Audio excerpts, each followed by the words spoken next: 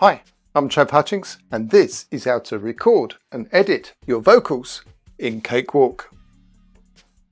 To add an audio track, click on Insert at the top of the screen. Then click on Audio Track on the pop-up menu. Then click on the expand icon on the track header.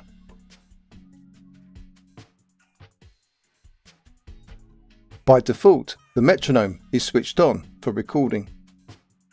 To switch off the metronome for recording, click on the metronome record icon.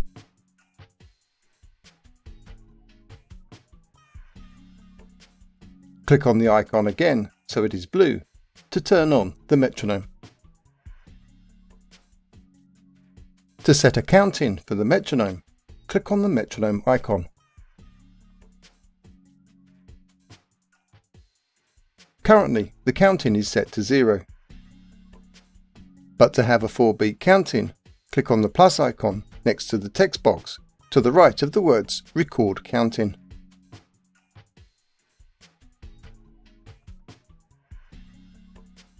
It should now say 1 in the text box. Then click on OK.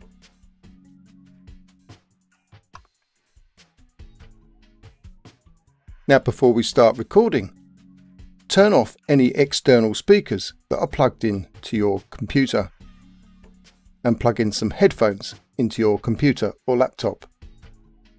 This should stop the metronome sound or the backing track sound being recorded by your microphone. Next, we need to add the microphone to the input of the audio track.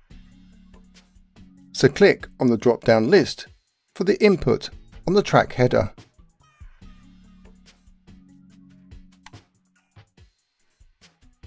And then select your microphone input.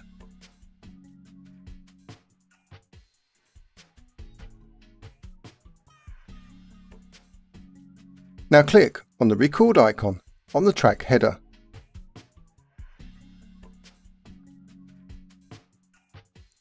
Your vocals should now be shown on the meter on the track header.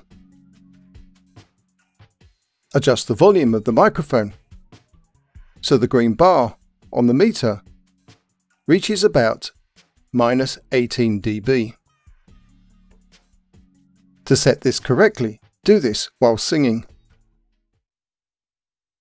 I came from the emptiness. I came from the emptiness. I came from the emptiness. I came from. Now click on the record icon at the top of the screen and start recording your vocals.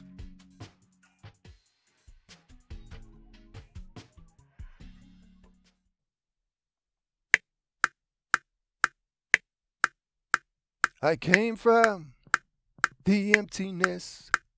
I came from the emptiness. The emptiness. The emptiness.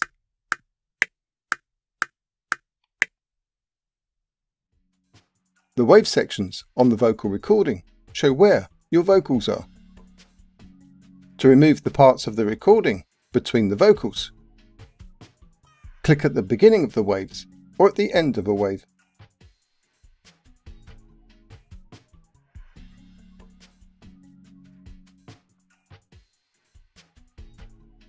To be more precise with your editing, turn off Snap by clicking on the Snap icon at the top of the screen.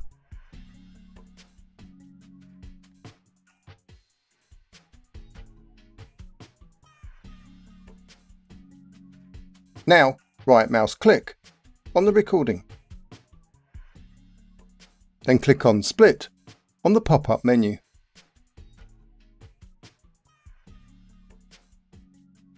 And then click on OK.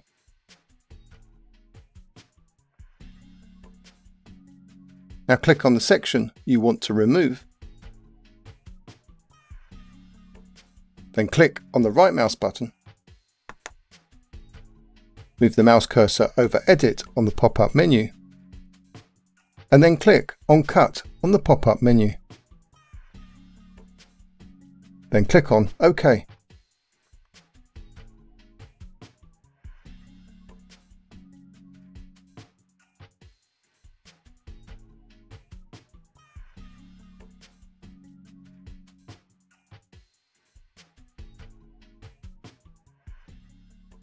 The cut function is non-destructive, so if you need to move the trim positions, you can drag the end of the edited section.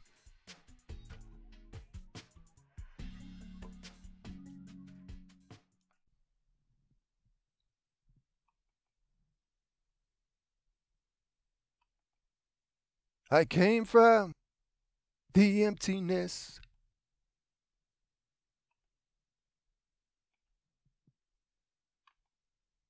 I came from the emptiness. If your vocals aren't exactly in sync with your song, press the left mouse button on the track and drag across your recordings.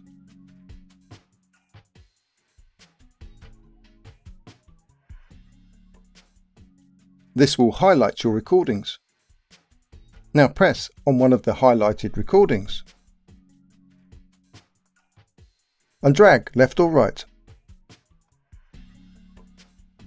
Only recordings that are highlighted will be moved.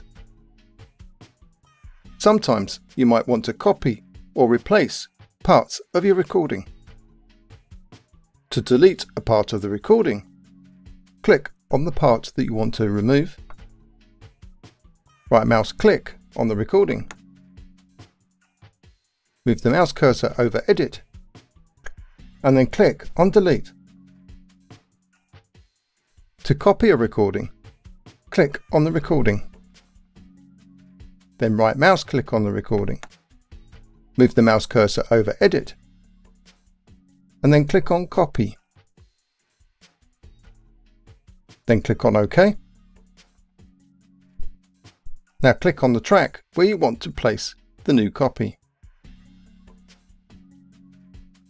Then right mouse click on the track. Move the mouse cursor over Edit. Then click on Paste.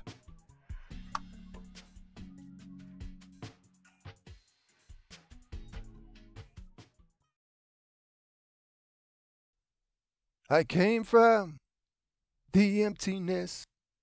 I came from the emptiness. You can also use the metronome to check whether your vocals are in sync with your song. To turn on the metronome for playback, click on the metronome playback icon.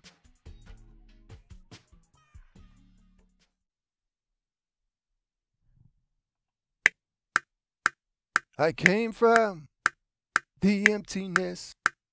I came from the emptiness. Click on the metronome playback icon again to turn off the metronome on playback.